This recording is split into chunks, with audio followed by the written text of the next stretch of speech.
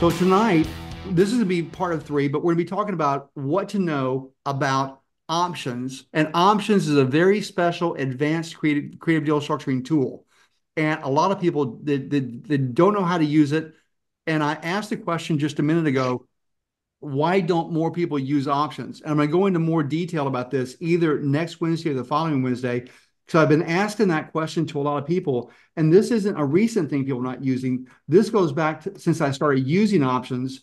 It's never been something that's been a hot button on for investors, and they the most they know about it is lease options, and that's really about it. But all the other things options can do, most investors don't use it. So let's take a look tonight and let's kind of get you started. So we're going to explain what options can do. So first of all, welcome to this advanced deal structuring school. And I want y'all to know, in fact, I just talked to Vina a few minutes ago, and when we were teaching Ultimate together, she's the one that came up with the idea of doing something like this, doing a weekly Zoom school and to get information out. And I think this was absolutely a genius idea.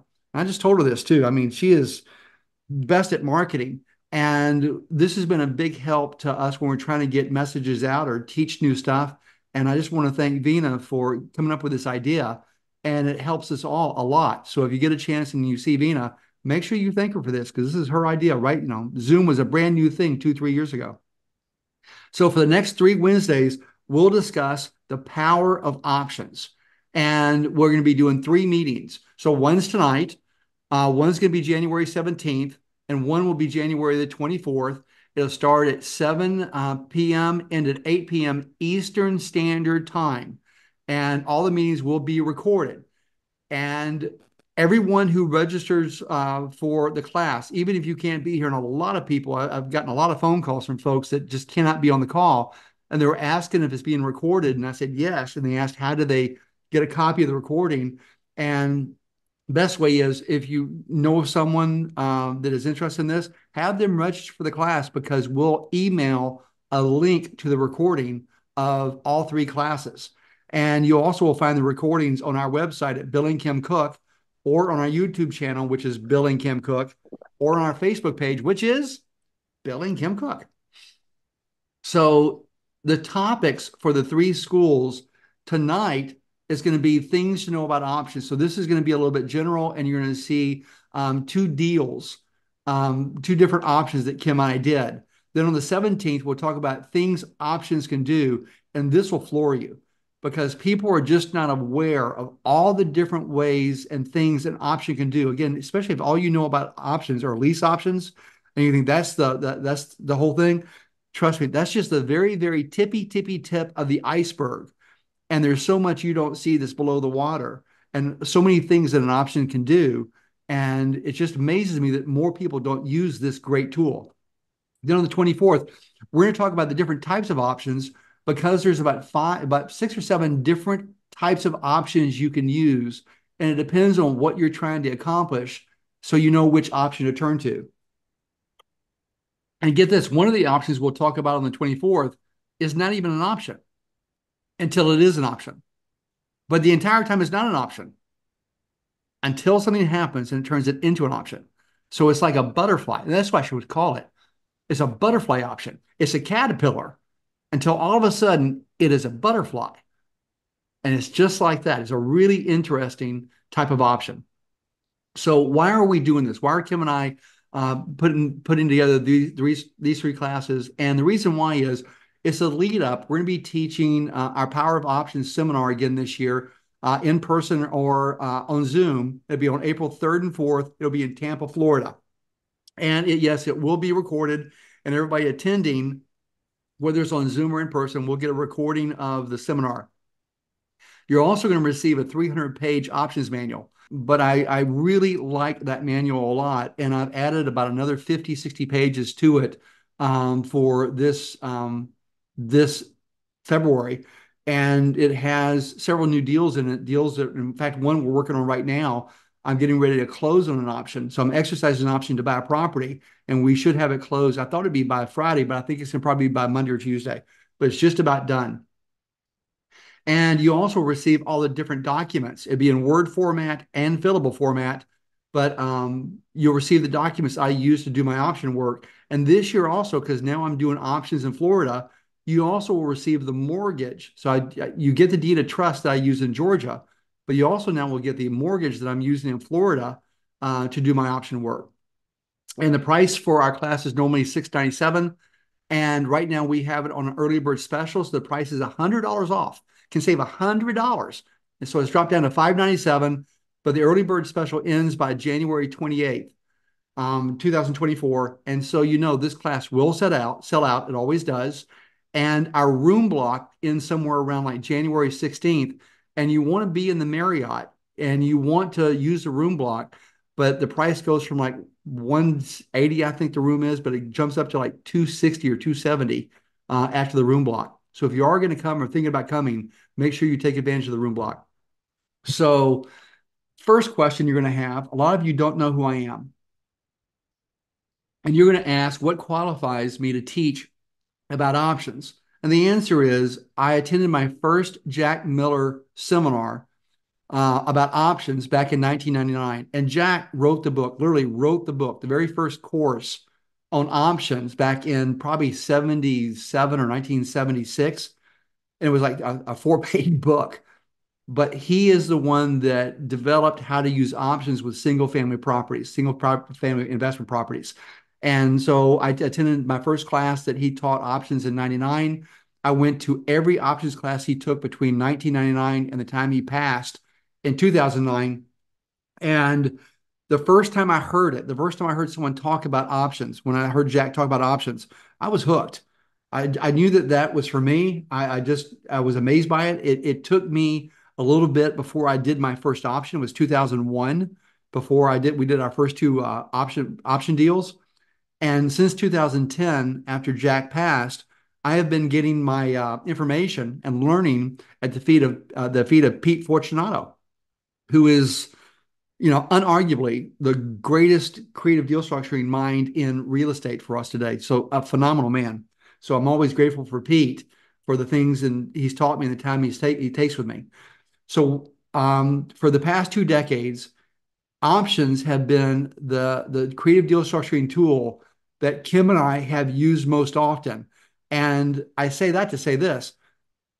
I can't think of the last time I did a deal where some sort of option work wasn't involved in the deal. I mean, I'm going to have to go back a number of years because options are always involved in my deals, as you'll see throughout the 3 day course, the 3 day deal school.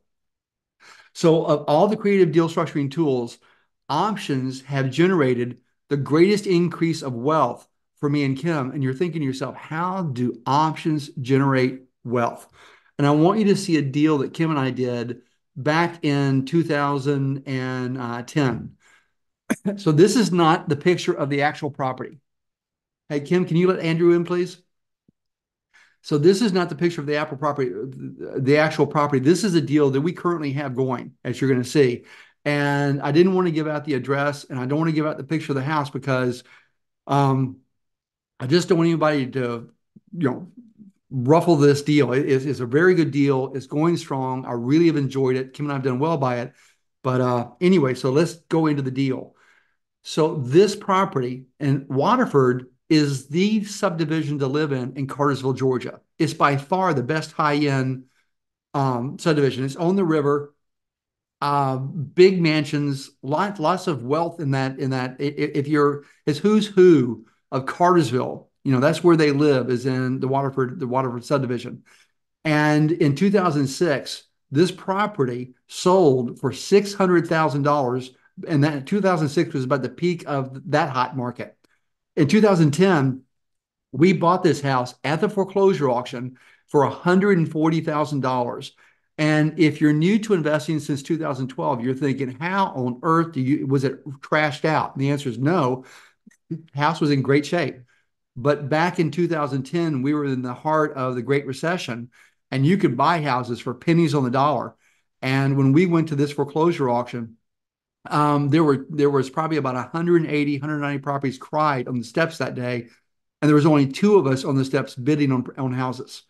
So there was no investors on the steps. and lots of houses being foreclosed on. So it was a really great time to be an investor, especially if you understood creative deal structuring.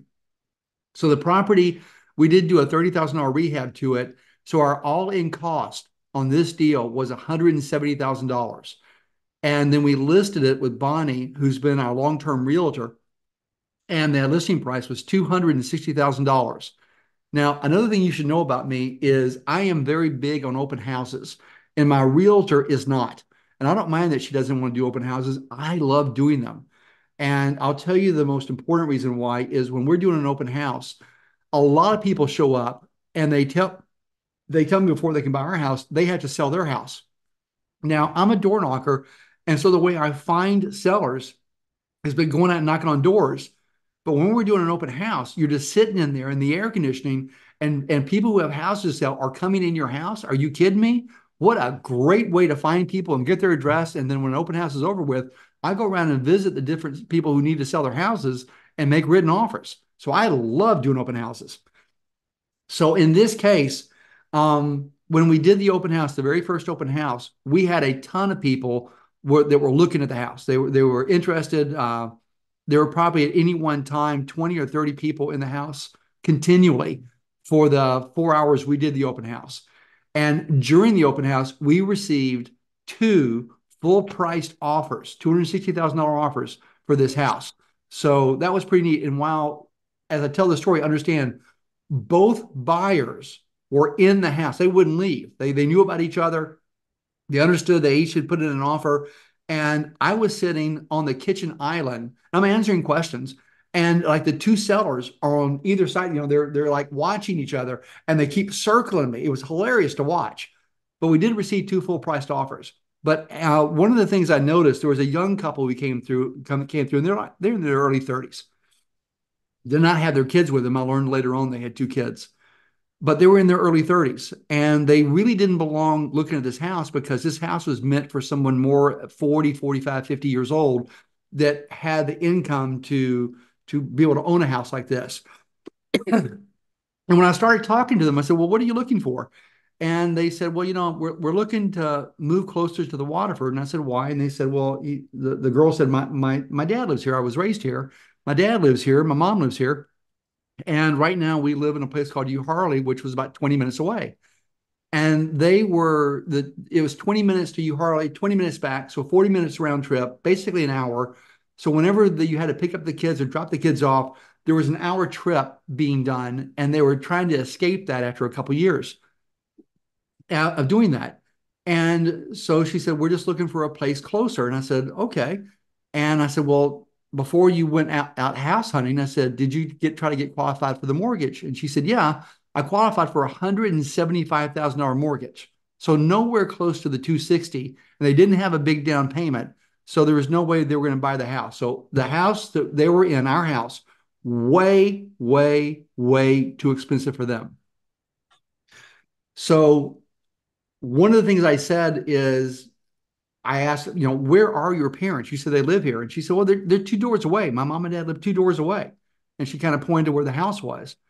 And I said, well, are they home? And she said, yeah, they're watching the kids right now.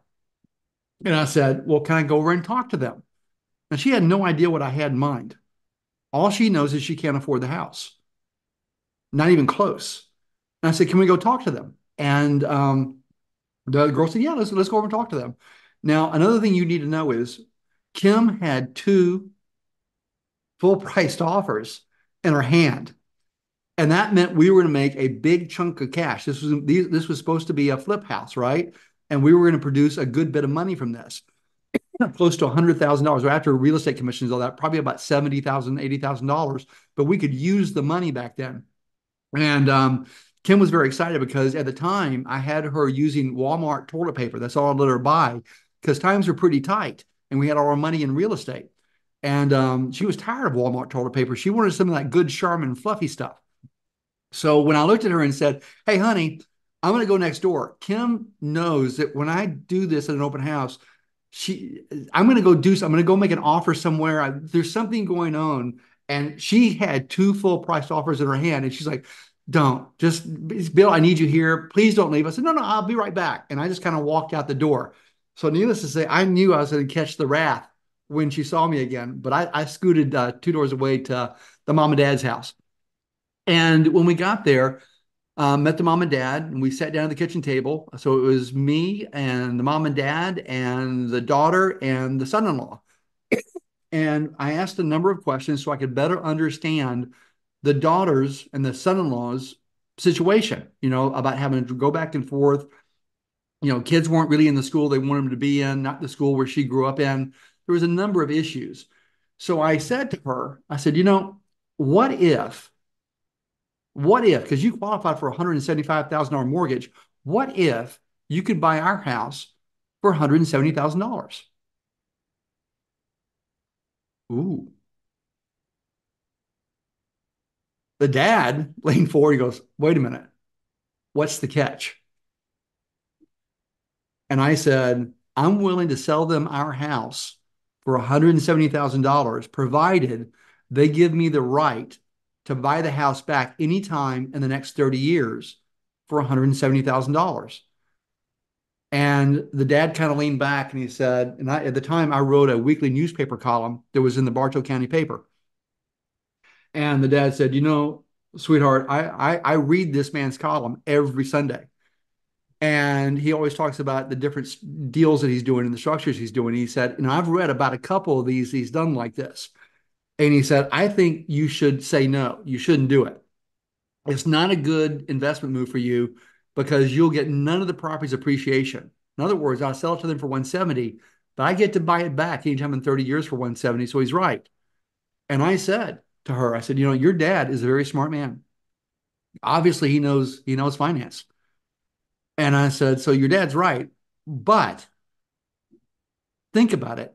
You can buy a house today that you can't possibly afford for a price that you can easily afford. What's that worth to you? And they were thinking. And I looked at the dad because the dad was the problem. And I didn't care which way they went. I mean, we already had two full priced offers in, but I thought this would be an interesting story. And Matthew will tell you, I love doing deals where there's a better story. And I looked at him and I said, I took out my financial calculator and laid it in front of him. And I said, obviously you're a money man. I said, I'm just, out of curiosity, when you're figuring out return on investment and the value of the property two doors away, I said, what value do you place on having your grandkids live two doors away? That when they get off the school bus and they come into your house, and all that time, extra time that you're going to be spending with them, and all the influence you're going to have over them, and you're going to help mold your grandkids much better than they lived in a different subdivision. What's that worth? Got to tell you, it got very quiet, and then the seconds were just ticking by. And he took a breath and he looked at his daughter and he said, "Take the deal." So we sold Waterford. The house is worth $260,000. We sold it for $170,000 for what we had in it. Though they qualified for a $175,000 mortgage, I only sold it for 170. And your question is why? Why not more than that? And the answer is 170 didn't strap them. But more than that, I was looking at the tax side of things too. So if I bought the property, my all-in cost was 170, and I sold it and all my costs were 170. Do you see that I didn't make any money, so therefore there's no tax cuts? So that's why I sold it for the 170. And at closing, when we were at Lee Perkins' office, we received a secured option to buy the property back anytime in the next 30 years for $170,000. But let me preface the anytime in the next 30 years. One of the things that they said is they don't want to have me come along 2 or 3 years from now and just, buy the property out, have them move when they didn't want to. And they were looking at the kids and getting them out of high school, get them into college. And so we agreed that I would not exercise my 30-year option for the first 15 years. So they could be there for 15 years and that property would keep going up in value. And I would not exercise my option. So let's look at today. Let's move forward. I want you to understand why we did this deal. Today's fair market value on this house is about $700,000. So our option equity, the value of our option right now that we did way back then is $530,000. So in other words, we're selling the house for seven, or the house is worth 700. My strike price, the price I need to pay to buy this house back, is $170,000. That means right now the yield on this deal is about 10.152%. And I'm very happy with that. But let's kind of look at this Right. and say, what's the actual yearly yield? And again, I haven't paid the $170,000 buy it back. So right now my yield is infinite. And it may be, some of the things I can do with it. There's lots of things I can do with this option. But do you see how we use this option to capture this Yeah, I property's just appreciation? So as the property has been going up in yeah. value, Well, Kim, can you mute them, please? As I this told property Savannah and I were talking about that. I said, listen, is Matt Owens, Kim. I don't see it as competition because there's Hey, enough work Matt, for can you everybody. mute? I Or Kim, said, can if you? two match wants to use it, great. I said, but at the end of the day, like Kelly's paying the tab here. Like Kelly needs to make her mind Kim, up. can Then you Kelly mute? chose us. Okay, here we go. Thank you. So we're capturing this property's appreciation. But one of the things I want you to see is we talked about different ways options can be run. So we're capturing the appreciation, but not the property's amortization. So my question is, how could we use an option to not just capture the property's appreciation, but also capture the property's amortization? So in other words, as the loan pays down, we're capturing that. Because right now we set a strike price at 170.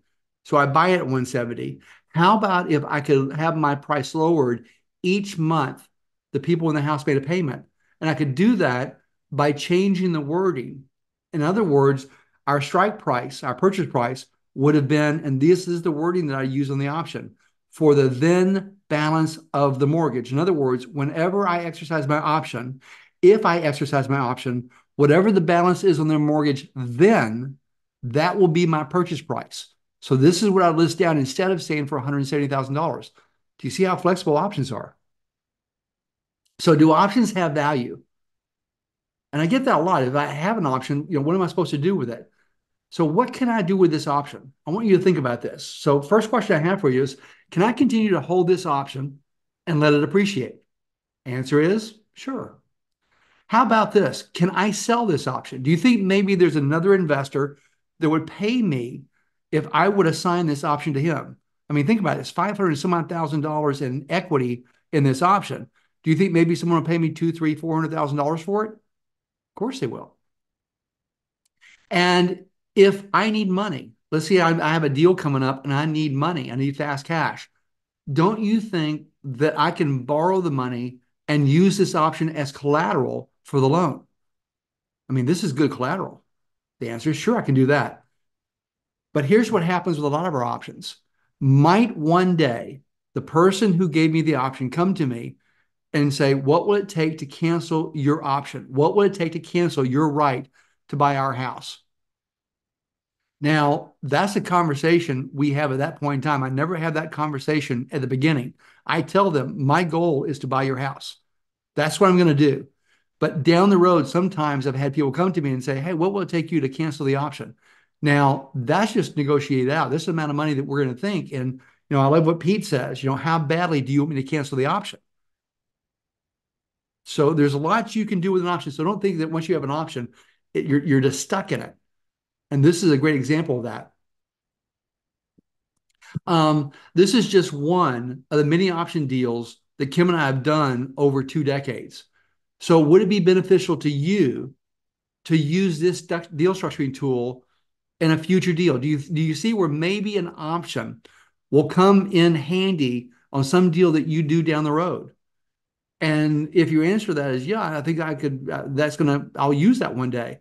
So when do you want to start learning about options? When are you going to start?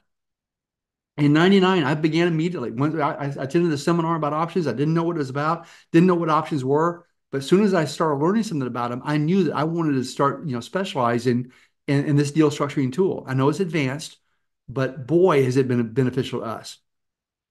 So now let's answer some basic questions about options. And the first question is, what is an option and what makes them so powerful? So options are not only a valuable tool in almost every real estate investing transaction, but often they are the best tool among all the tools you can use as a creative deal maker.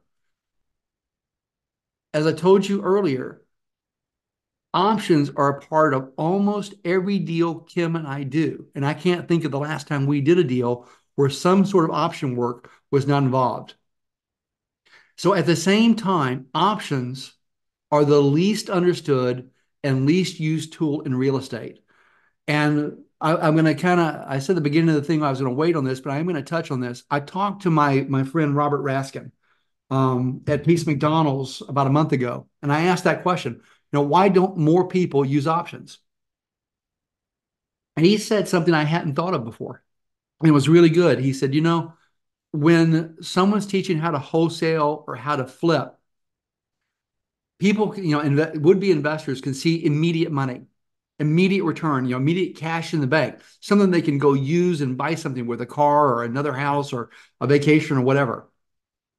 He said, but with options, that's a long-term thing. That's a long hold play. And most investors don't think long-term. They're thinking, 2 weeks, a month from now.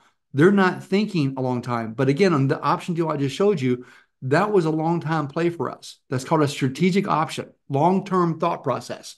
We were going to let it, we've let it build up in value over time. And no, I didn't take the cash when I could have sold the property, but now the value is much, much higher than we're going to end up making a lot more money than we would have if we had just sold the property. So I thought Robert was really good on that answer. And here's another part of that. Um, Pete Fortunato and Dyke Spotiford and Kim and me did a cruise for 8 years. It was called the Captures the Deal Cruise. And when the people got on the boat, and there was a lot of strong, seasoned investors on this boat, and about 200 people attended each year. And we would ask them as they got on the boat. The first question we asked is, how many doors do you own or control?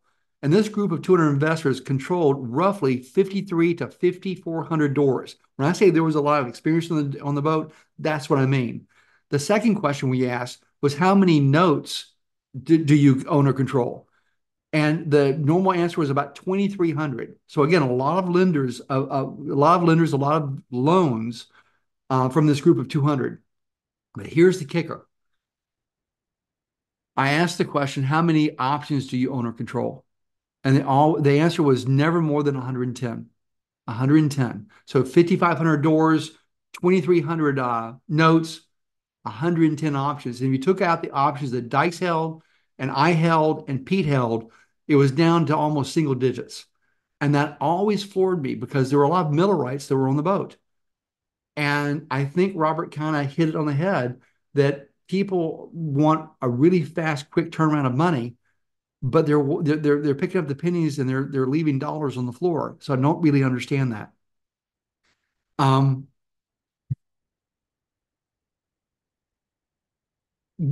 Final thought on this is, if you're an investor and again you're looking for a 2 weeks, 4 weeks down the road, then options will not be for you. This is not a tool that you want to use or work with or learn about. Go learn other things because they'll be really good for you. Flipping and wholesaling, go do those things. But options are not the best tool that you can use and not a good use of your time to learn about. But if you're someone who's thinking down the road, then, and this kind of appeals to you, you're listening to this going, wow, that makes a whole lot of sense. Then yeah, then options are for you. And one of the best things of all is you have almost no competition. Everywhere I go, most investors I talk to, I mean, they may understand lease options, probably not, but all the other things options do, like the deal you just saw, no clue.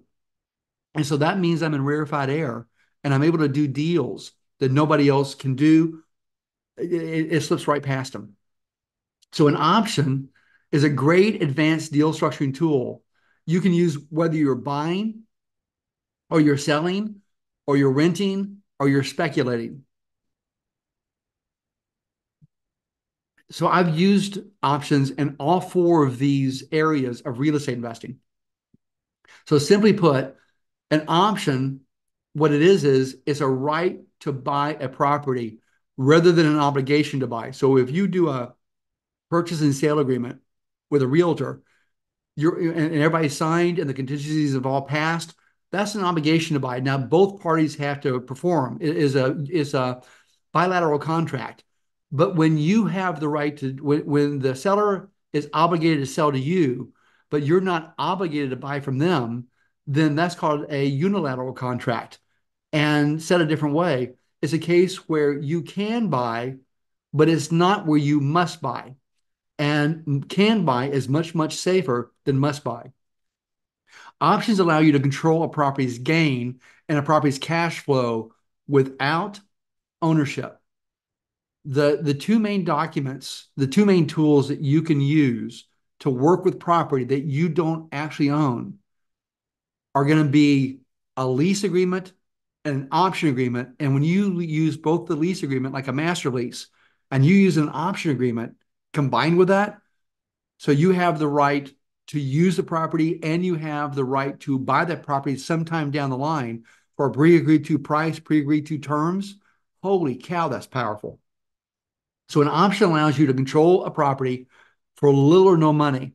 And there's been many options that we've gotten, not for any money I paid, but instead for something I did. So a good example, one of the deals that you'll see in the next 2 weeks is when we sold our horse ranch.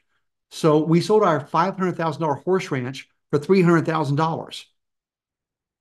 And you're thinking crazy, but wait till you hear the whole story. But the thing is, we sold our $500,000 horse ranch for $300,000, but we got the right to buy the ranch back anytime over the next, I think it was 40 years for $300,000. The consideration for the option was I agreed to sell the seller our house for $200,000 below value. So it's not like I paid him for the option. It's just I agreed to do something. In this case, I agreed to sell our ranch for way below value. So now here's a biggie. An option is not a loan. And this is probably how I use options most often. As I say that, I don't think that's true, but that might be true. It's gonna be close. So it can't be overstressed how important this one benefit is for both the property owner who's granting the option as well as the real estate investor acquiring an option. So let me put this in English for you. Um, if you're driving through a neighborhood and if you see a gutter hanging down, and let's say it's just kind of hanging there and there's a tree leaning into the house, and you stop and you knock on the door and you're like, why is there a gutter hanging down and why is there a roof leaning against the house? And maybe they don't have the money to fix it. Well, what if the owner would give you the right to buy their property at a pre-agreed to price, pre-agreed to terms, if you agree to put a new gutter up and have the tree removed from the house? Now, remember, they didn't have the money to pay someone to come out and do that. But if you did those two things in return, you would get the right to buy their property at a pre-agreed to price and terms. And that is not a loan. So they don't owe you money back. It's almost like they sold their couch to you, and you now have the couch, and they now have money. Now, they're going to pay you the money back. You have the couch. In this case, the couch is the right to buy the property at some point in the future. And they have the money that you gave them or whatever it is you did for them of value, and that's theirs to keep. So it is not a loan. One of the biggest ways options are valuable more than anything else is they're a title clause. So when you have them secured to the property using a mortgage or a deed of trust, when they're secured to the property, if the homeowner tries to get a loan, they're not able to. If they go to try to sell the property, they're not able to because this option sits there, and think of it like a title flaw. So you can think So can you think of any other creative deal structuring tool in your creative deal structuring toolbox that can do all these things? And the answer is no. An option is the only tool that does these things. That's what makes options so special. That's what makes them so doggone powerful. So now the question becomes, who will give you an option? How do you go find options? So most option work is done with two types of property owners, at least for me and Kim. The first one is someone who does not want to sell their property. And you're about to see an example of that deal, but someone who does not want to sell their property. The second way we use it most often is someone who needs money but can't get a loan. So, example is the gutters, or they need a new roof, or they need a new car, or they need to get moved, or they need to pay a hospital bill, or they got to pay down their credit cards. There's lots of reasons why people need money and they just can't get a loan. So I'm not going to lend them the money, especially if they're an owner occupant, because of Dodd-Frank. However, I will buy something from them. In this case, it's the right to buy the property at some point in the future. So let me show you an example of someone who they could not afford to pay their bills and how we did the option work. So this property is on William Street in Cartersville. And in this case, the owner could not afford their property taxes. So I was just out door knocking. There's no sign in the yard. House is not for sale. I just happen to be going through a neighborhood that I work on a regular basis. And when the owner came to the door, I said, I love your house. I love your street. I love your neighborhood. My wife and I would love to own a home here. Do you know of anybody who's thinking about selling? And he said, yeah, me. I'm going to probably have to sell my house. And the way he said it, you could tell he didn't want to sell. I got to sell my house. And I said, why? Why do you have to sell your house? And he said, I can't afford to pay the property taxes anymore. When my wife and I bought this house, it was our forever home. And I'm about 5 years away from paying off the mortgage and having it free and clear. But property taxes have gone up so much, I just can't afford them anymore.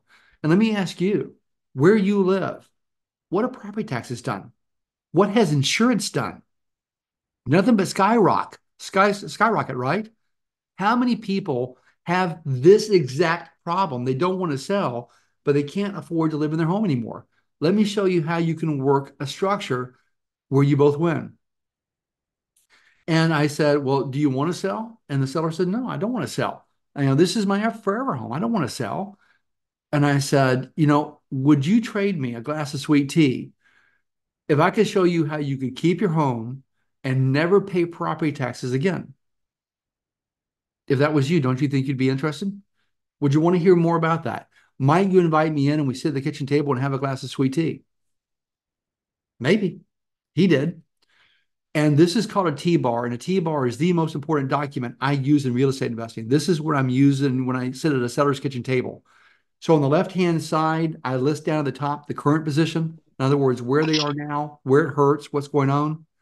On the right-hand side is a potential position. So if they will accept my offer, whatever my offer is going to be, and I don't know what it's going to be yet, but whatever it is, I'm going to help them move to a better situation. They're going to like their potential position better than where they are right now.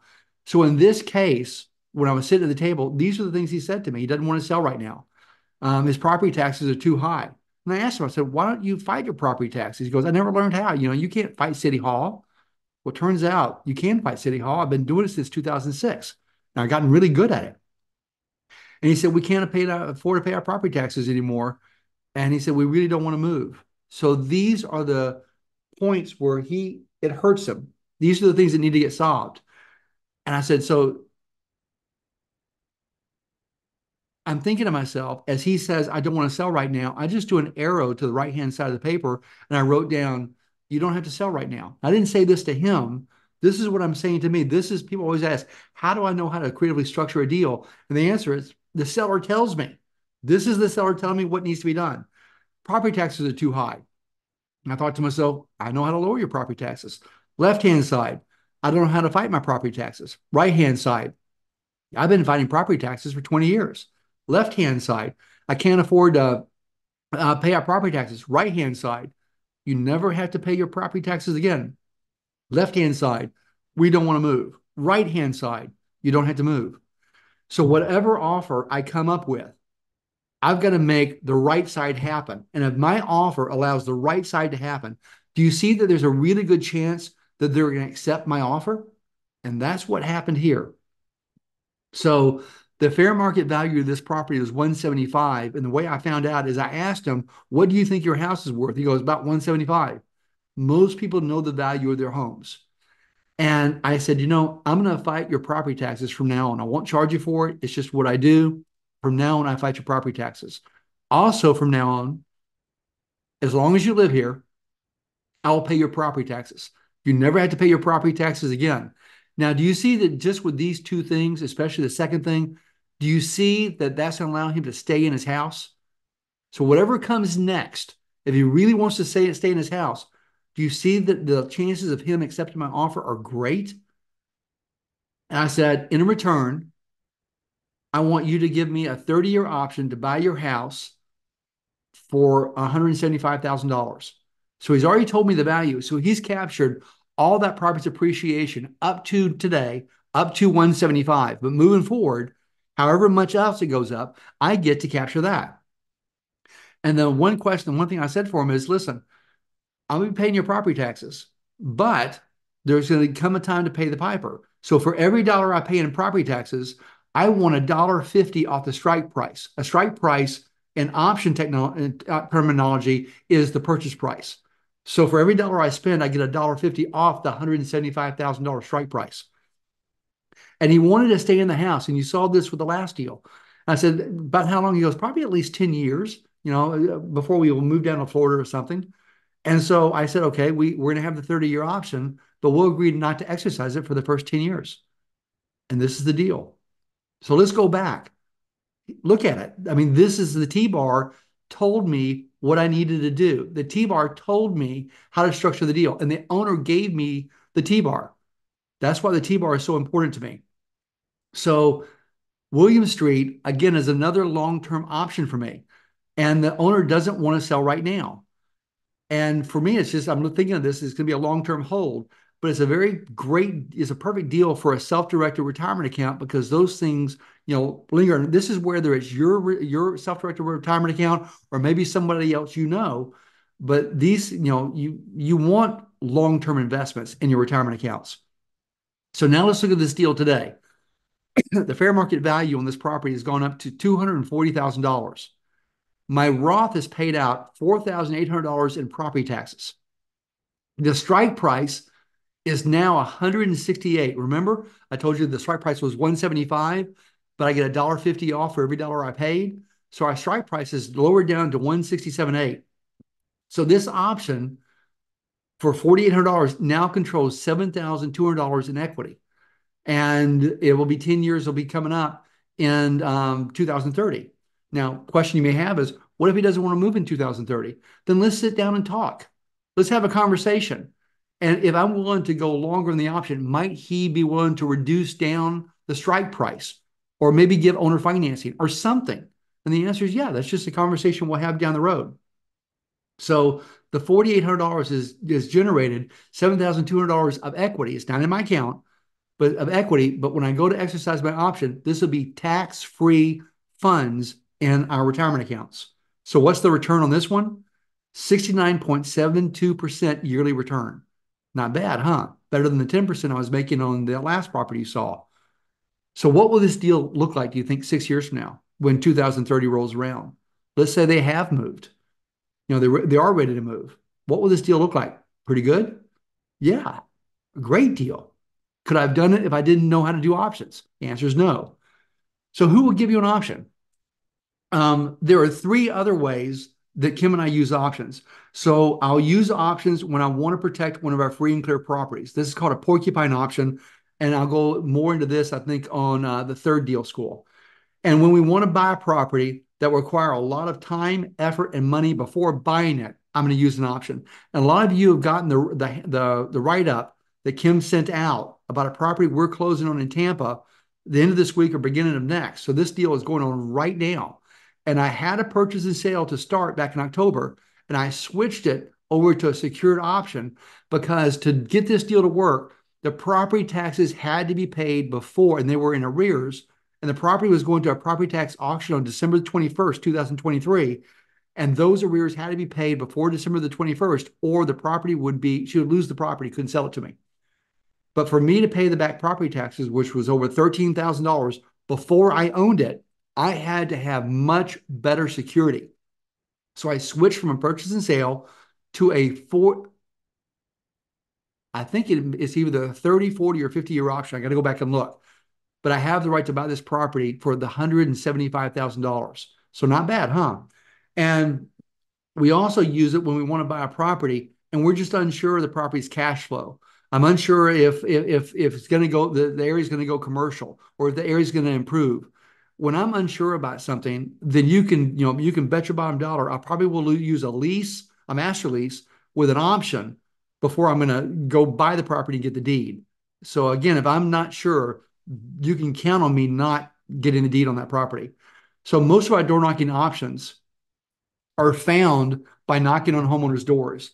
So where do we knock? I always had a 5 mile circle. I worked a 5 mile circle around the Carsville, Georgia Walmart, and that's where most of our option work got done. But I will tell you something else. I'm now down in Florida. We're down in the Venice area. And last week, I've been wanting to do this for 2 or 3 years now, is to go out and make 1,000 written offers and take a picture of each offer recorded so people can see what it's like and what it takes to be a real estate investor. Well, that started last week, and I made 10 offers, 10 written offers last week. But as I go out and make 1,000 written offers, all from door knocking, you can bet that a number of those offers, a percentage of those offers, will not be me trying to buy the house. It will be me trying to buy an option on the property because that's more suited to whatever the seller's needs are. And if you want to follow me, you can. I'll be posting a video. So I'm going to be grouping offers in groups of 25. So 1 through 25, 26 through 50, 51 through 75, and turning that into a video and then posting the video up on our website at Bill and Kim Cook. Um, might be something you want to watch. Who knows? Maybe you'll learn something. Maybe you'll go knock on a door. Maybe you'll go meet with a seller, sit at the kitchen table. So we'll see what happens. The first video will drop toward the end of next week. So what's the best way to secure an option? And a lot of people were told the best way to secure an option is to use like a memorandum of option. And I learned this from Pete Fortunato, one of the most important lessons I ever learned from him, which is don't use a memorandum. We use mortgages in Florida in a mortgage state and a judicial foreclosure state, or we use deeds of trust in a non-judicial foreclosure state, but we secure the option of the property. I'm going to talk about more about securing in either the second or third class, but I just want y'all to know that's how we secure our options. And you'll see the mortgage I used to secure the option on the property in Tampa. And we did that, I think, on November the 28th, 2023. So about a month and a half ago. So how do you exercise an option? And the answer is I'm doing it right now. So as I buy this property in Tampa, I'm not buying it from a purchase and sale agreement. I'm actually buying it from an option agreement. So I'm exercising my option. The terms of the sale are in the option agreement, which I've had to modify, by the way. And that's what I sent to the closer to say, here are the terms of the sale. So you'll be able to see that. And I know that when we teach the options course on April 2nd and 3rd, this property we're doing in Tampa, all the paperwork will now be part of the manual. And it's a real interesting deal. And again, read the write-up Kim sent out, I think yesterday or the day before. It's a little bit long, but it helps you understand that this thing has lots of moving parts going on. And I never would have done this deal if I could not have used an option. I would have walked from it. Promise you I would have walked from it. I had to use an option to make it work. So how do you sell a property using an option? And this is the one most of us know. And a lot of times you're going to lease the property to someone who's going to use the property, a tenant, and then you're going to give them the right to buy it at some point in the future. Called a lease option. A lot of investors that have been around for a little bit, heard of, maybe not ever used, but have heard of lease options. So as we bring this to a close, again, we're going to be teaching our options seminar on February 3rd and 4th. It's going to be in Tampa, Florida, but you can come either in person or via Zoom. But know this, the in-person room always sells out. and we're close to selling the room out now. So that will sell out in Tampa. We have a room block that I think ends on February, it ends on January 18th. And so you really want to be in the hotel because you want to spend as much time with other investors as you can. And I always would stay in the hotel wherever the seminar was, because I wanted to be around other investors at breakfast, lunch, and dinner. Because it's kind of like the seminar, after the seminar, before the seminar, is spending time with other investors. And yes, this will be recorded. So probably about 2 weeks after the seminar is over with, everybody will be receiving a link to a video of the full 2 day seminar. And the normal price for our class is $697, but we're running an early bird special, so the price is going to be $597, and that goes up on January the 28th. But we'll love to have you be a part of it, and you can bring a guest for $397. And for those of you that are attending, have already attended our Power of Options course before, you already know that you get in at $397. And to register, simply go to our website at billingkimcook.com. And when you're there, you'll see the button, the big red button. I love big red buttons. Where to go to get signed up. Just know that the in-person is going to sell out. And we have room on Zoom, obviously, because it's Zoom, and the room block will fill, and it's close to being full now. But we'd love to have you be a part of this. So if you saw something that you liked, if something about options appealed to you, because for a lot of you it didn't, and that's okay. It's a good tool. Maybe one day down the road, you're going to look at that and say, "Yeah, let me learn about that now." That's fine. But for some of you, you've watched this and you thought, man, I can use options. And again, I'm just scratching the surface tonight. We're barely touching all the things options can do. We're going to give more information next week, and then more information the week after that. And it's going to floor you all the things that options could do. So the question is, when do you start? And the thing is, you're paying for the options already. Whether you take the course or not, you're already paying for the options. Think of all the option deals that you could have done that you haven't done. Think of all the future option deals you could do that you won't be able to do. Not knowing how to use options could be much more expensive than actually coming to the course itself. And as I told you, I took options the first time in 1999, and I went to every Jack Miller options seminar he taught for the next 10 years. And I'm grateful for it. So what would you get? What you'll get from our seminar is, first of all, we've been doing it for more than 20 years, and you're going to see a lot of our deals that will be in the manual. And we're going to be doing the deal school. You already know we're going to get that. And then there's going to be a 2 day in-depth. Again, this is the seminar that's going to be recorded. The manual is going to be probably at 300 pages or a little bit over, and it's chock full of information and deals, along with all my contracts and the way I've done the deals, and a write up of what was said and why did they say yes, why didn't they say yes. And again, you can attend if you can't show up in person, you can attend on Zoom. So love to have you be a part of it. We're now about 3 minutes away, and I'll take a few minutes. If anybody has any questions, you're welcome to unmute, Karen. and I'll be happy Karen Hi, to has answer Bill. questions. a Let me let Yeah, me let me stop share. I have a question. Yeah. hi, Bill. Hi. Can you hear me? I can. I just want to say thank you for doing this. I don't think anyone is out here doing, bring awareness to options. So thank you for doing this and your time. I want to go back kind of to the guy that was selling his home that that couldn't pay taxes. Just to understand, you were paying his taxes through your IRA, but I Yes. didn't catch where you said that it was tax free. Because it's a Roth IRA. One day, right now, it's not tax free. But one day when I exercise my option and buy this property, then any proceeds that I get will go into my Roth IRA, and that will be tax free. Gotcha. So the proceeds that you get from selling the property will go into your IRA, Yeah, because and that will be I don't own it. My IRA owns the option. I do not own the option. understood. Okay, Okay. that's okay. Amazing. Thank you. Hey, Karen, how do I Oh, know you? Karen, how do I know you? Through I've been to the Denny's. Oh yeah, that's how I know you Yes, were at Denny's, the little the coffee meetup group we did in Cartersville when we were up there. yes. I just haven't been able to go because I started a new company, a property management company, so it takes my time on Tuesdays. But next month I'll be less busy, so I'll see you at the class for sure. I'm looking forward to. Just so you know, my Spanish is doing beautifully. Muy bien.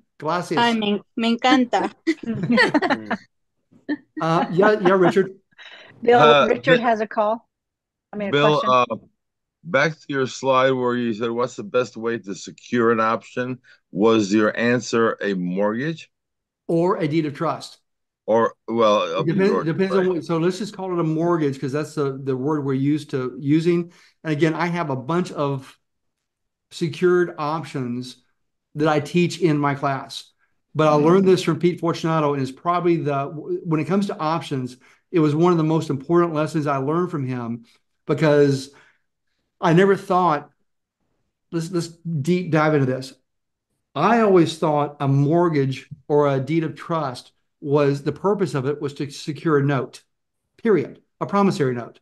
So if you Right. borrow money from Bank of America to go buy a house, they will secure the promissory note to the property with a Right. mortgage or deed of trust. So if you don't pay, they're going to call the note due. And if you still don't pay, that gives them the right to foreclose.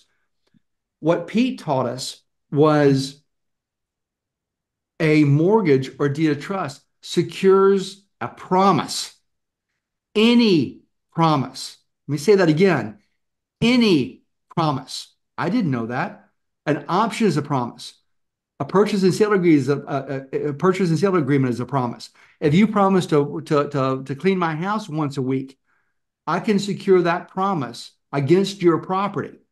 In other words, if you don't clean my house once a week, you're giving me the right to foreclose on your house and take your house from you.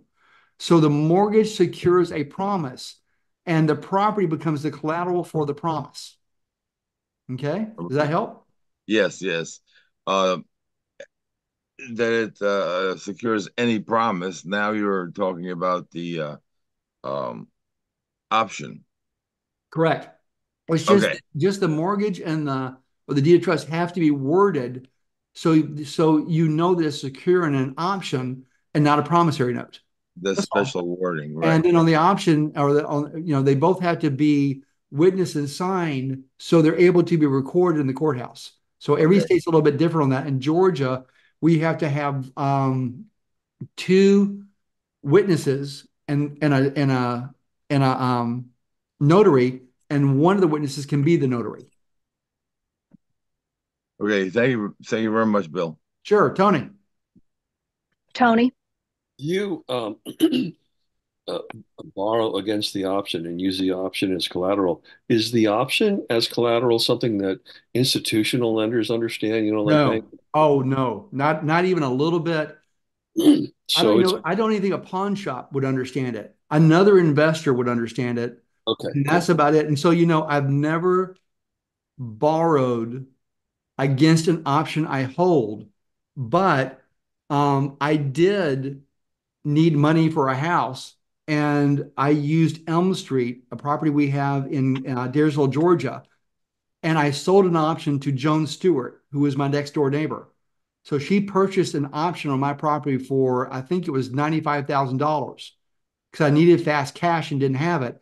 And I used that $95,000 to buy the motorhome that if you look in the background and see Kim is in the motorhome right now. That's where I got the funds to buy that house because I needed to have cash within a day. And so I said, Joan, how would you like to buy an option on my property? And the property is worth $200,000, and she had the right to buy it for 95,000. Now, I also got an option to buy back the option. So there was two options done. I know that's a little bit confusing, but that's where I got the money to buy the motorhome.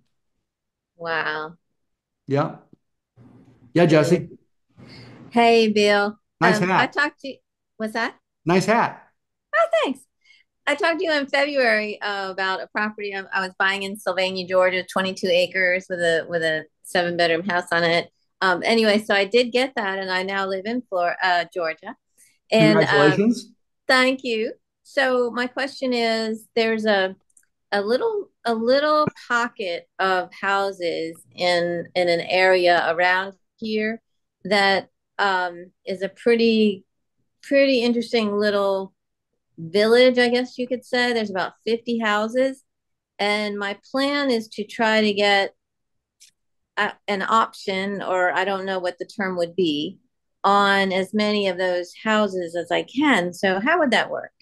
I would tell you to, I want you to give me a phone call so we can talk to it about it in details because I've got a million questions for you. Okay. So this is a specific deal sort of thing, and we need to talk offline on that. Okay. But in order for this to be a very valuable deal, you need to be able to buy all the properties, right?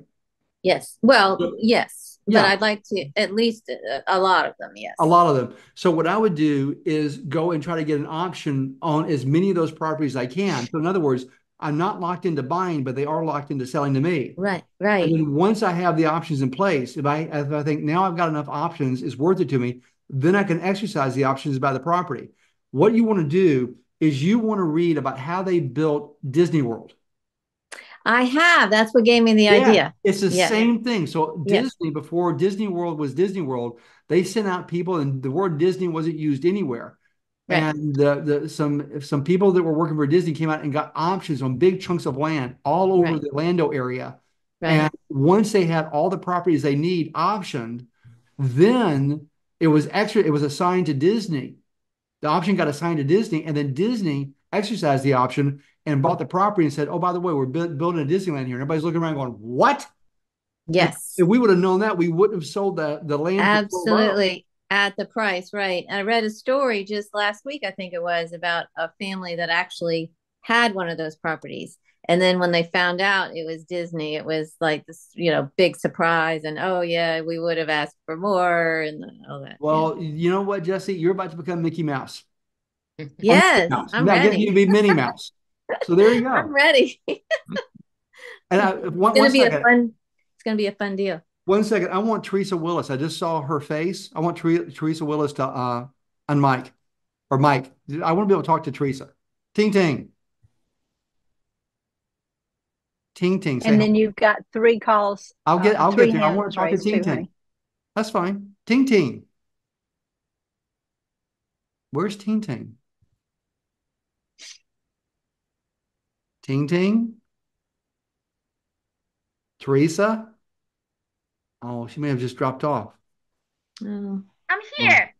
Teresa! Ting Ting! Hey, Phil. Happy New Year. Happy New Year to you also. I don't see you, but I know you're there. Um, when you were getting started with investing, I want y'all to know that if there was ever a reason for someone to quit, Teresa went through it a bunch of times and refused.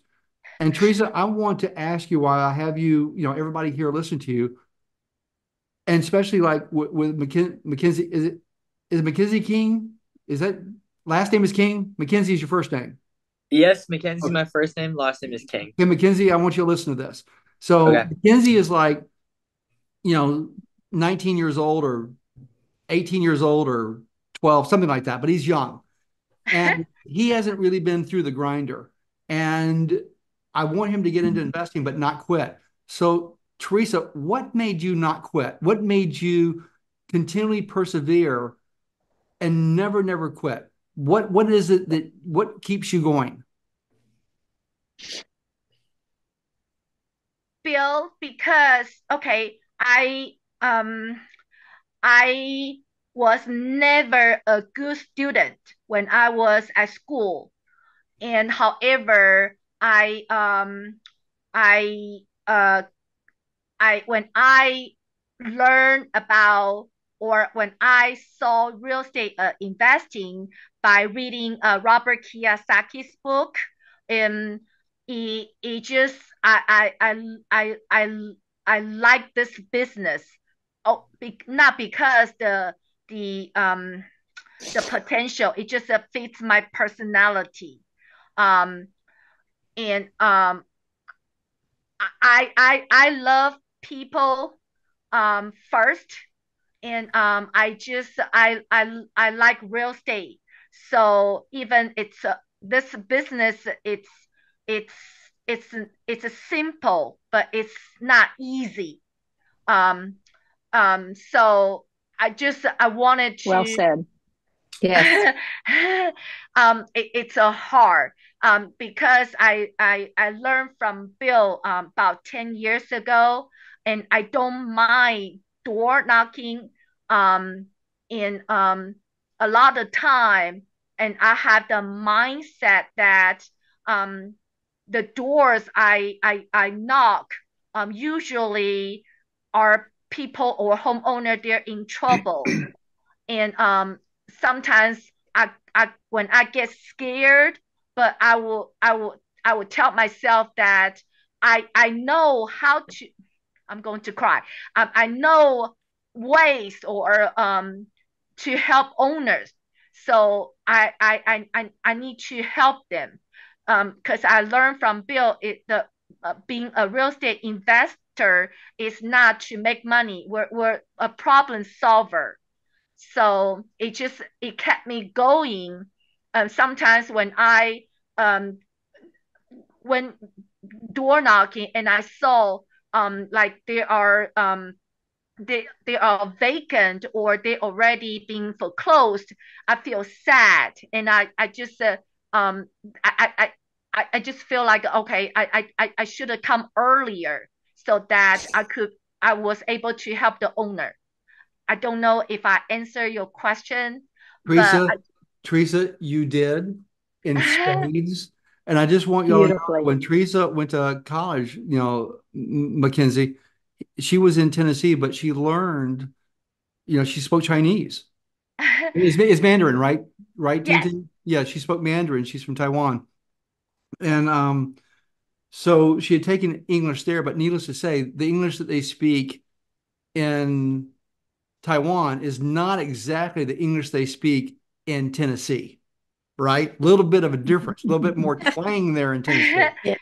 And she still did that. And when she door knocks, she has every reason to not door knock, every reason to not go meet with sellers. And yet she goes and does that. And that's one of the reasons why I'm doing the 1,000 written offers. I just want people to see what it takes to succeed. And she said it best.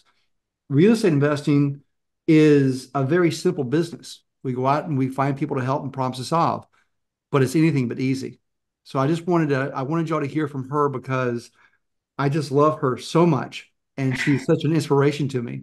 So Brandon, you have a question? Thank you. Thank you, Ting Ting. I love you, Bill. Love Love you, you too, Kim. sweetheart. Actually, I love you too, honey. Clay's been Clay? waiting a Okay, long Clay. time, so if we could catch him real fast. Yeah, go ahead, Clay. Hey, Bill, thanks a whole lot for Sure, sharing buddy. tonight and doing your class. You're always great. Met with um, Ari Newman Newman. in Yeah, Georgia REIA. one very smart real estate investor. Yeah, and that's why I'm on tonight because he reminded me. I went to his meeting he taught yesterday, and he reminded me about this course. So I So told him that you my sent me. opinion of Ari is extremely high. He and I have been friends for a while, and I really like him a lot. You're with a really good guy, and Yeah. Ari does some really good deals. He thinks things through. We just did a deal together not too long ago, and there were a couple mistakes I made in the paperwork, and Ari found them. So hats off to him. So you're with a really good guy you can trust. Yeah, I'm looking forward to having an ally here in Georgia with him. So my question is, you mentioned, so if we have an option, it's secured by a deed of trust or mortgage. Let's say when it's secured, there's already a primary mortgage in place in first position. I guess then the option mortgage or deed of trust becomes second or third or Correct? whatever No, so, position. whatever it is in position, So it's what happens in a foreclosure situation? What if they just stop paying their primary mortgage and it goes to foreclosure? What happens with your great, option? great question. And it's something you want to track. And so one of the things that I want to get with my option is I want to have the right to, and usually I'm going to use a power of attorney to be able to go and look at their account online if there's something senior to my option, which usually there is. Usually there's a mortgage or sometimes two mortgages in place, and I'm in third position. But again, there's a lot of potential there, and I'm willing to roll the dice on it. But I want to be able to go check. Also, I check and make sure they paid their property taxes. And I also want to be listed on the insurance policy So if they quit paying their insurance, I get notified. Make sense? Oh, okay. Yeah, it does. But so that means like regularly once a year or more, you're checking all your options and looking into. About 3 times a year, twice a year, something like that. But remember, when I'm back home, I usually drive by and talk to them, knock on the door, how are you doing? Just seeing how things are going. So it's not like I disappear. I'm easy to find. Okay. But technically, if it goes to foreclosure, I'll get I mean, wiped if out. they, yeah, you get I get wiped potentially out. wiped out. Think of it this way. Let's say Bank of America had a first mortgage, and I'm third, fifth bank, whatever that thing is called, third, fifth bank, and I'd made a loan, a home equity line of credit loan for $50,000, and the first Bank of America forecloses. I'm wiped out. I'm in junior position, and a foreclosure will wipe out everything junior except for like a federal tax lien and Well, property even taxes. if it sells, if at the auction it sells for more than the balance of the first, then the second gets paid something, right? Yeah, it can get paid Um, something, but I wouldn't count on that. and if you have an option, I mean, you have the right to get paid, and they just figure. I Well, mean, let me tell I you what guess I if do instead. So let's use the one that you just saw where I have an option to buy a property for $170,000. And let's say I said I will not exercise my option for 15 years. That's what I said, right? That's the option. But in my option agreement, it also says that if they fall delinquent on their account, I can exercise my option immediately and buy the property subject to any mortgage they have. How about them apples? Nice. Yeah.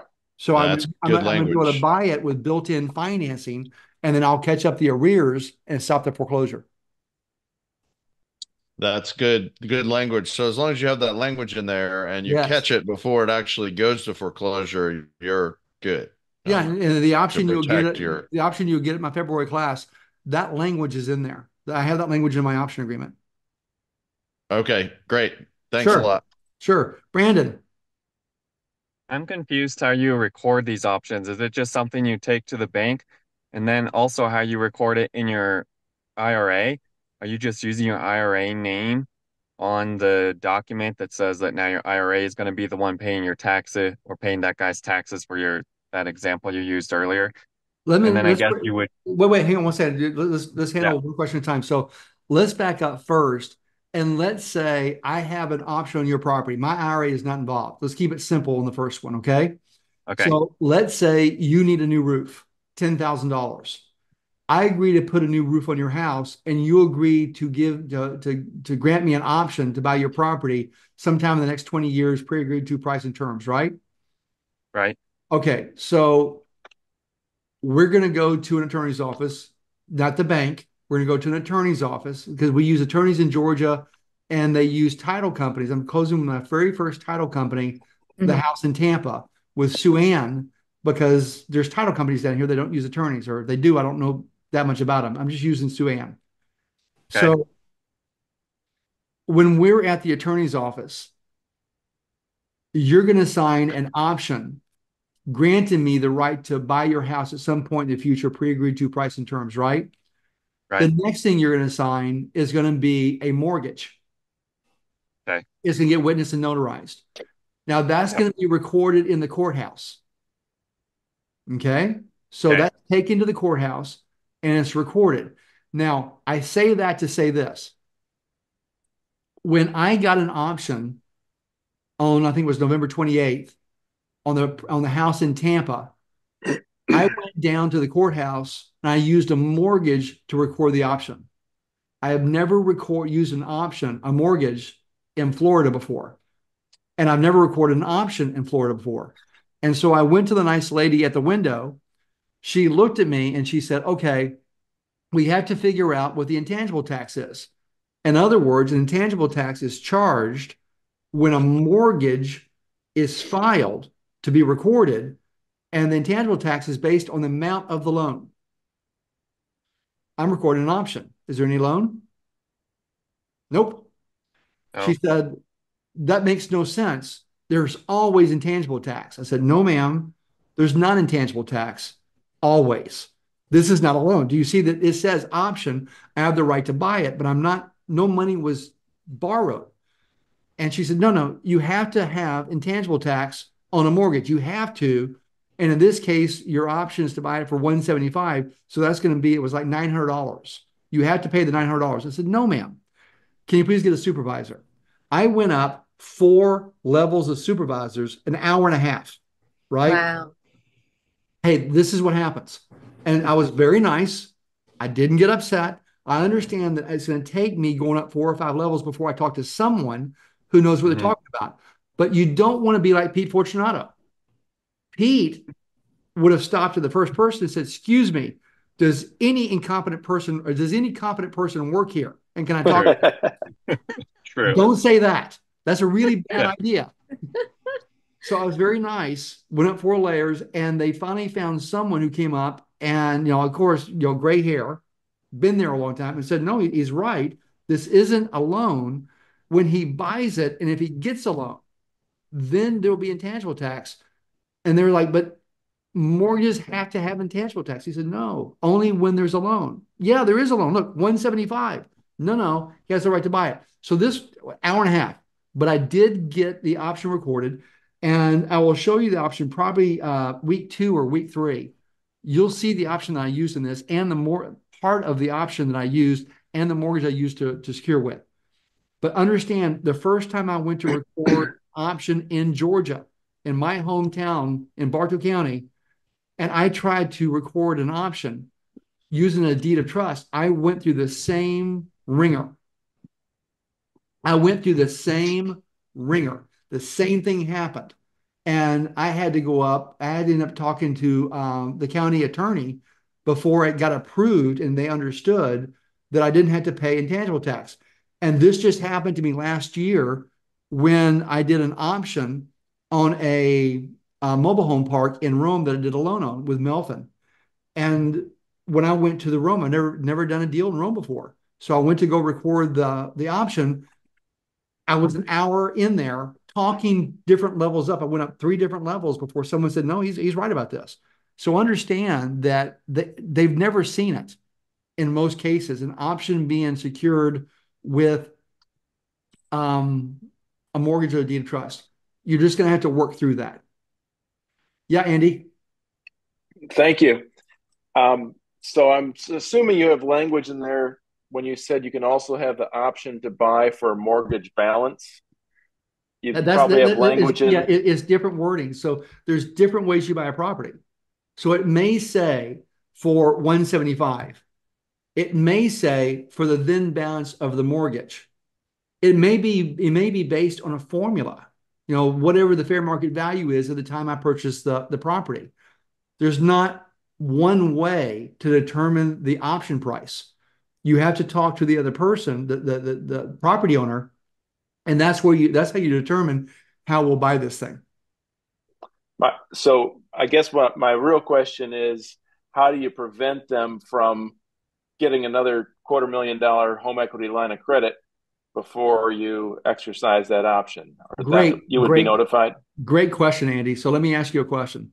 Let's say you had a first mortgage on your home. It looks like you have a very nice home. So you have a first mortgage on your home and it's for $200,000. Okay. And they're going to use a North Carolina, I believe, is a mortgage state, correct?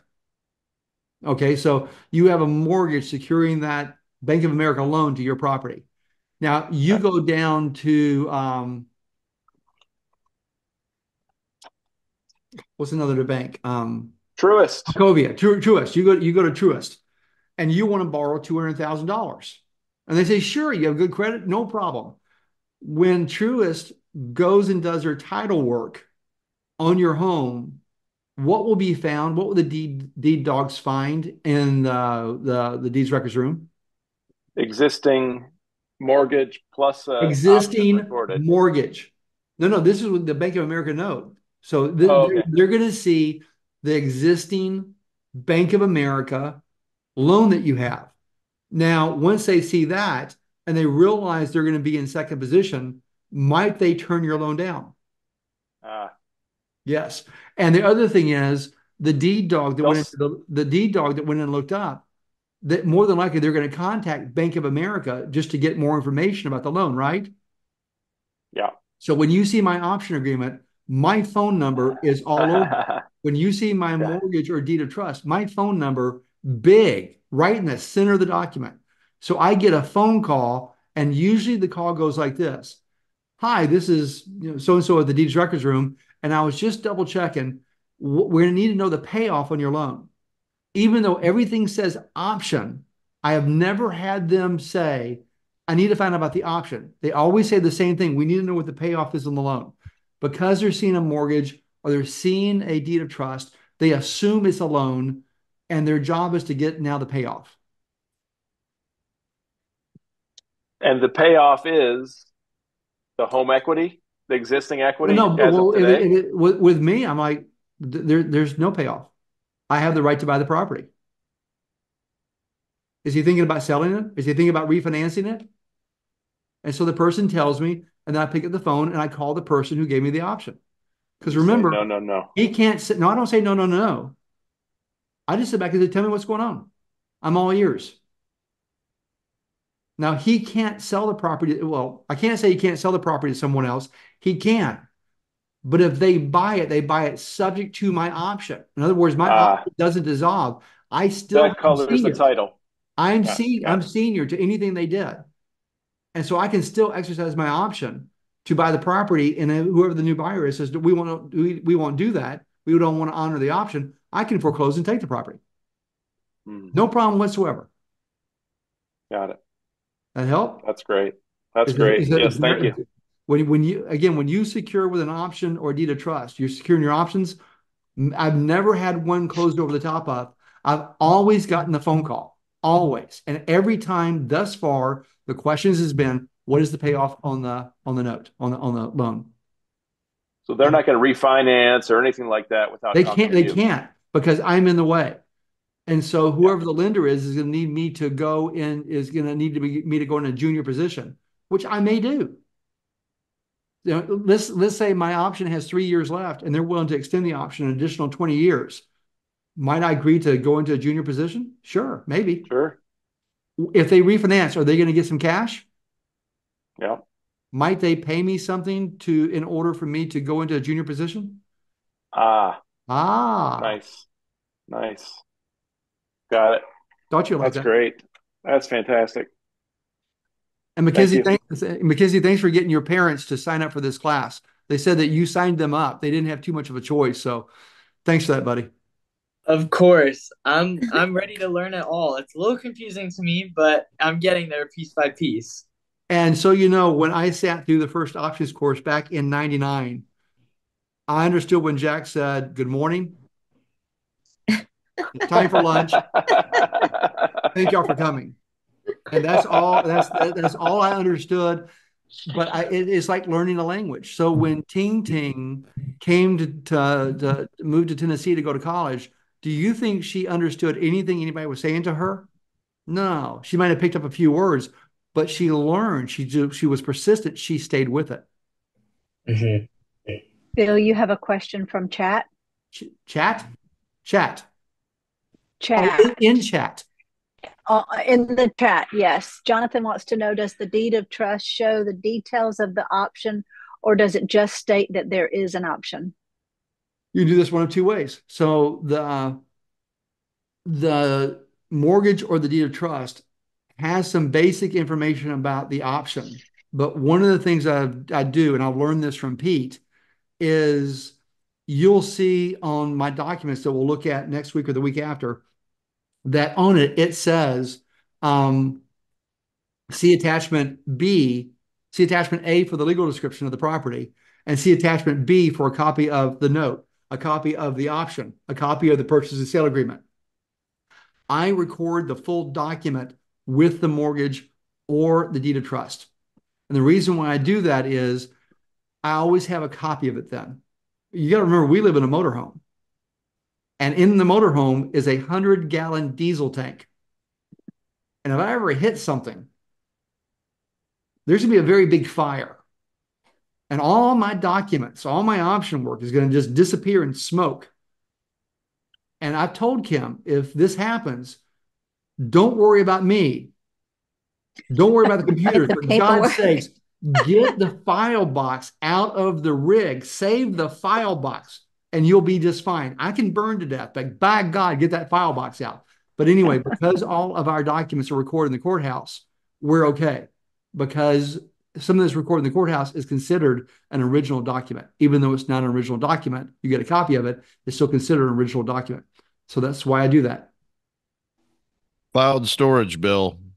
You need to learn about cloud storage. Yeah, I guess I do. I know I And got, fireproof boxes, baby. yeah, I know, but I don't. Bill, we've had a lot of people jump on right at 8 o'clock or a little bit after.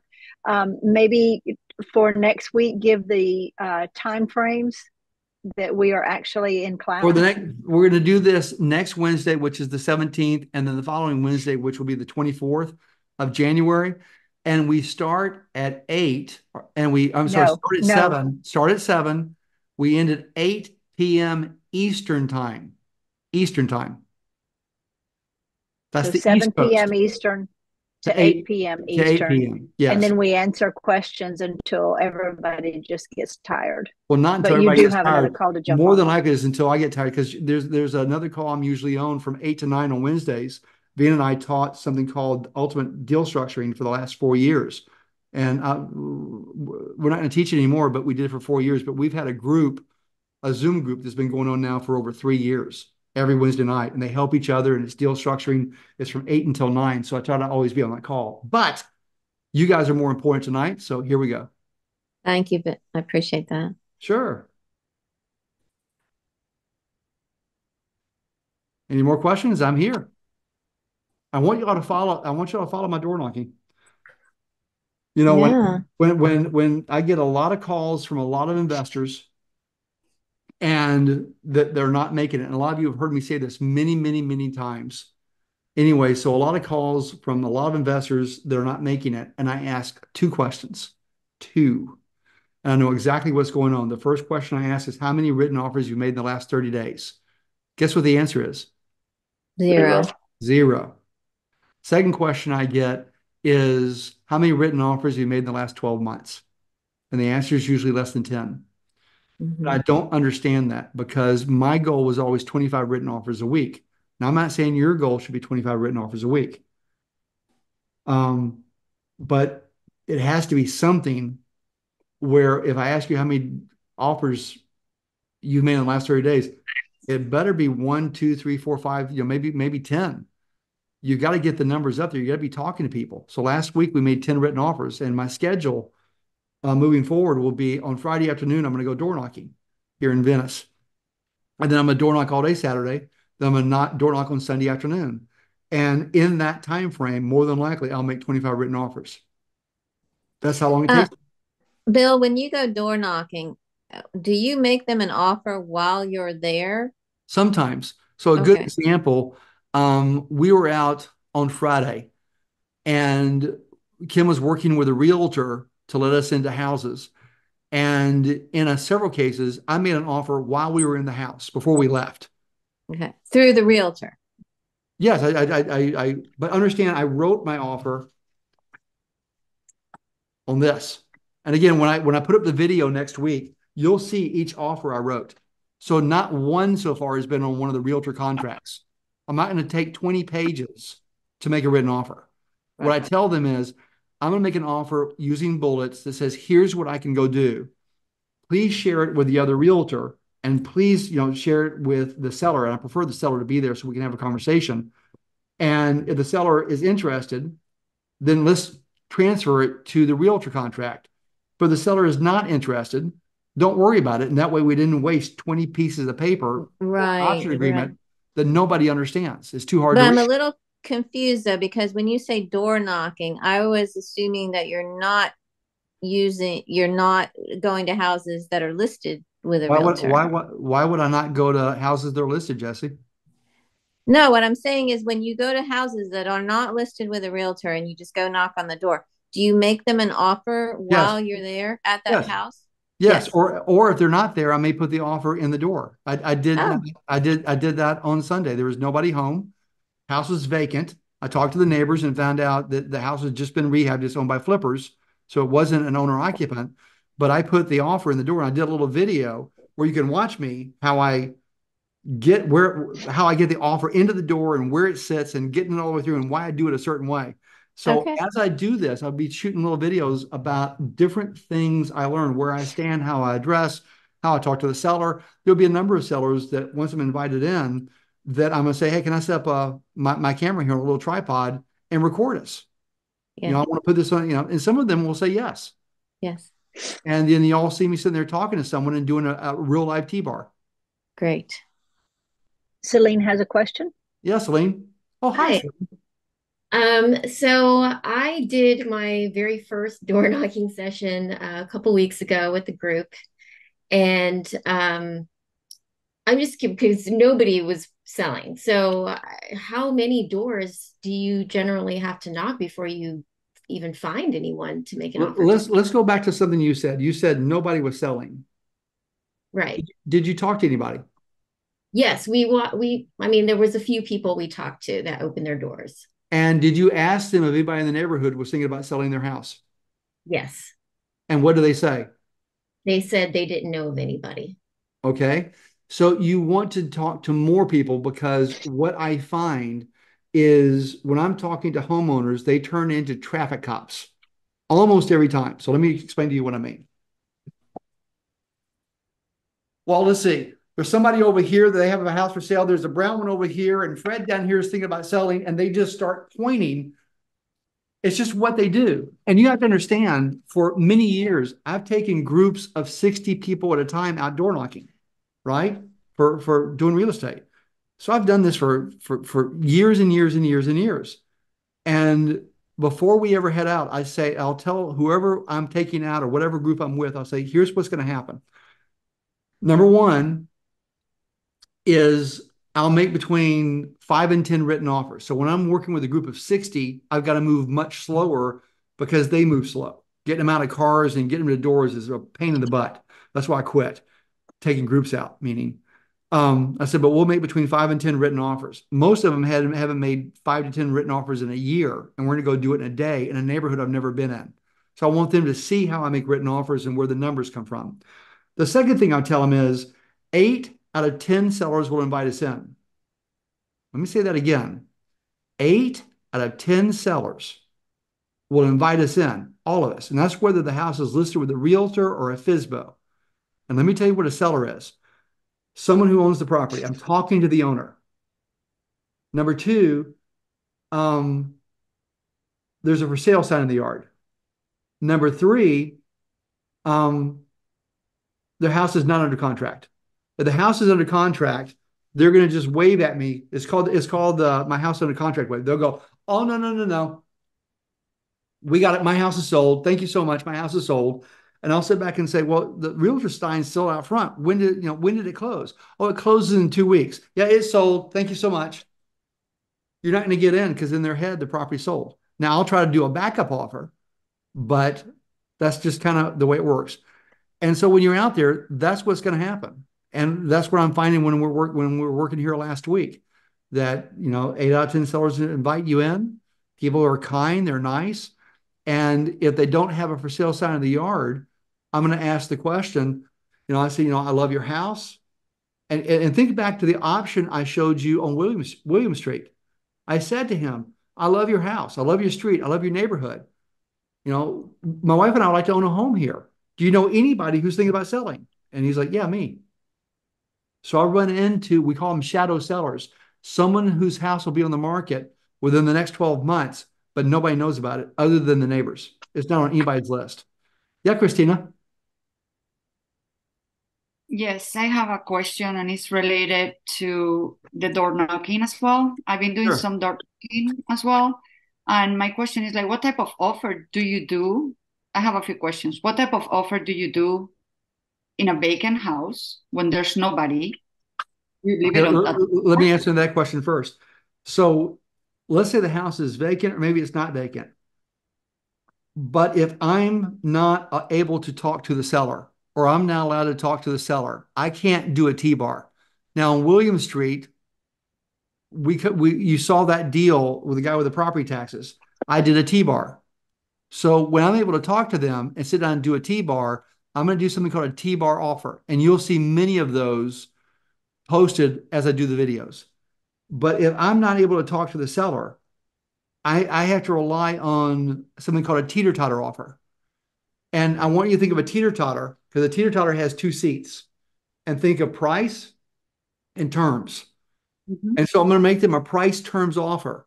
So let's say either there's a sign or I talk to the doorbell or I talk to the neighbors, but I find out they want $200,000 for the house and price terms. So if they want $200,000 for the house, I will pay them 200,000 for the house. I say yes to 200,000 or I'll pay 400 or I'll pay $1 trillion. So when I take groups out, I've always made at least $1 trillion offer on a house because it doesn't matter to me about price, but they have to give me then terms. In other words, how do I pay them this money? How much will it be? What will the terms be? But I get that seat and I get to determine that all the way through. Now, if they say to me, we want all cash, then what they're asking for is terms. How will they be paid? And I'll say, I'll pay you all cash. But now I get the price seat and I get to name how much I'm willing to pay. And so that's called a teeter-totter offer or a price terms offer. And if I can't talk to the seller or no one's home, that's the offer I make, a teeter-totter offer. As I post the videos up next week, you'll be able to see me make most of my offers because the people aren't home or teeter-totter offers. Does that answer your question, Christina? Yes and no, because Okay. I mean, how can you make an offer without knowing what is the distress of the owner of the property? Number one, a lot of properties that I've been door knocking on, they're renters, they're renting the property, and I think it might be a different type of approach, maybe to, especially when the properties are, they don't look very well taken care of. Maybe the owner will be interested in um, doing a master lease or letting me taking over the lease and take care of the property. I don't know. Okay. Um, So let me help answer that. So first off, understand my offer is not in stone. So my offer begins with, hi, my name is Bill. I love your house. If my offer is ever of interest, let's meet and talk over coffee. Offer number one will be a terms offer. Offer number two will be a price offer. But listen to what I said at the very beginning. Hi, I love your house. My wife and I would love to own a home here. If either offer is of interest, let's meet and talk over coffee. So in other words, what's my real offer here? Is it about the amounts of money? No. I'm asking for a cup of coffee, right? yes, So when I say a cup of coffee, what am I really asking for? I don't want coffee. to sit with this person I and want to get see. face to face. Exactly right. And so later on, I'm going to get a chance to inspect the house and see what it's like inside. So I may not know what it looks like right now, but I'm going to give them some sort of offer. So think of it this way. You're going down the road and you see a car with a for sale sign in the yard. You go knock on the door, nobody's home, but you look and say, I'm willing to pay about $3,000 for this car. Might you just write a piece of paper, say, I saw this car. I love the Honda. I wanted a Honda like this. I'm willing to pay about $3,000 for the car. Please give me a phone call. Let's have a cup of coffee and talk about it. Now, can that person selling the car hold you to your $3,000 offer? Yeah, No, no, why no, because you not? can't. Because you need to have time to inspect it. You need to do your Yeah, due diligence. yes, yes, you're right. Yep. So that's number one is understand my offers are not in stone. And the second one was when I'm talking to renters, I'm not going to talk to them about the sale of the property because number one, that will scare the absolute bejesus out of them. Because if Yeah, the property no. sells, they're going to think they have to move. That's not good. So Hmm. instead, I'm going to get information about the neighborhood. So when I'm talking to to the tenant, I usually will begin with what are rents going for in a house like this in this neighborhood. I don't ask, what do you pay in rent? Because if you ask, what do you pay in rent? They are going to lock down on you. But if you ask, what are people paying? What is a house like this? Uh, what's the rent on a house like this? So that's very open. And then they will tell you pretty much precisely what they're paying in rent. That helps me to know what are the rental amounts in that neighborhood. And so I want to kind of figure out, and then I'm going to ask them, are there a lot of rental properties in this neighborhood? Reason why I want to know that is I don't want to own a home in a neighborhood that has a lot of rental properties because usually those homes aren't well taken care of. Transient. I want no part of a neighborhood with a lot of rentals in it. And so the tenant will tell me what's going on. I might also ask, just out of curiosity, I'm always learning, what is your landlord like to work with? What is the property like? If you could have your ideal property, would you be here? Or would you be somebody else? Be somewhere else? But you can interview the tenant to get really good, valuable information. But I'm not going to talk to the tenant about the sale of the property. Now, I may ask, hey, listen, maybe the landlord has some other properties I may be interested in. Do you happen to have his name and number? That's a good one. That's good. That's a good one. Thank you. I've done this for a long time, remember? Yeah. Yeah, AJ. Thank you, Bill. Sure, you're welcome, Christina. Good to have you on board. Hi, Bill. I met you at Azria about 4 or 5 years ago when you had your think outside the box. Yeah. In fact, I was talking to Maria Giordano. You know Maria, Right.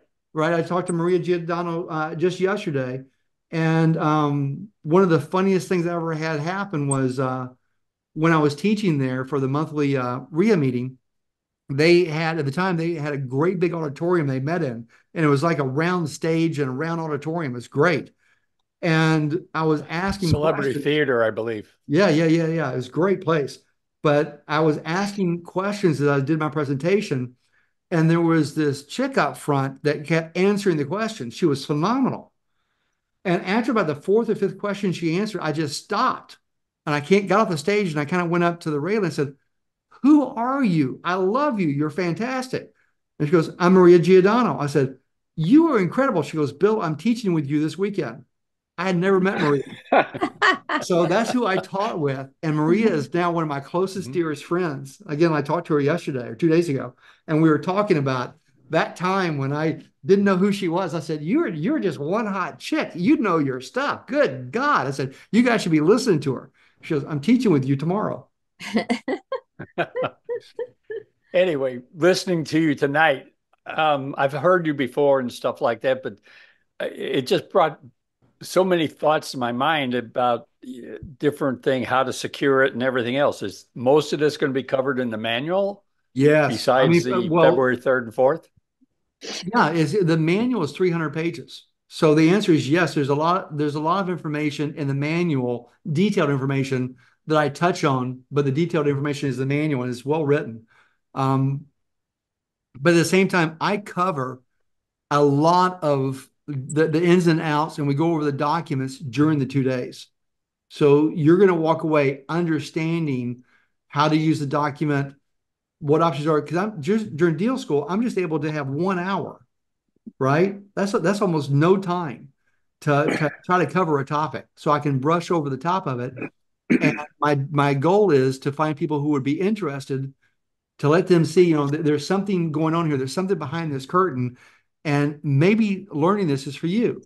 For most, it's not, but for a few, there are, and those are the people I want to join me in February. Okay, I guess we're about done, folks. So we're at 8:50 Eastern time. We will meet again we'll start at 7 p.m. Eastern time next Wednesday, the 14th, and we'll go until 8 o'clock on the main presentation. Then I do a Q&A session afterwards. And I thank y'all very much for hanging with me. And you have my phone number there on the screen. It's 770-815-8727. Feel free to give me a phone call. If I don't answer, it means I'm busy. Don't text me. Call me. I want to talk to you. I will have questions. You've heard me tonight. You know that when you ask questions, I usually ask you a couple questions to better understand what you're asking so I can give you a better answer. But feel free to give me a phone call. I'm always happy to help. If you have a question about the class, ask away. Love you guys. Everybody have a really great night. Thanks for taking time out of your very busy, precious day to be with us. And I will see you next Wednesday. Bye, everybody. Thank you, Bill. Thank you, Bill. I'll call Thanks, you. Bill. Thank you so much.